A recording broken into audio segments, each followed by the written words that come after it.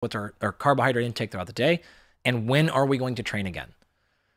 Some of our folks, again, training multiple times per day, we are going to go absolutely out of our way to get 100 grams of carbohydrate post-exercise. If it's a hard training session, it's a rough number. Like that, again, that number scales up and down with physical size and caloric expenditure, things like that. If you're going to get on a plane and drive and you're going to do something else for the next 2 days, carbohydrate post-exercise, like the amount doesn't matter. It's not a big deal. You're up against a race of replenishment time. If that matters, you want to, again, look for 100-ish grams of carbohydrate pretty close to finishing. And unlike protein, timing matters.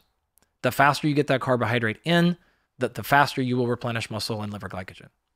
Protein, as you've covered many times, like timing, anabolic window, like not a big deal at all. But carbohydrates are different. You got to repeat that performance again soon, faster, more, better. If you got a lot of time, then your recovery window is plenty, then you're going to be fine.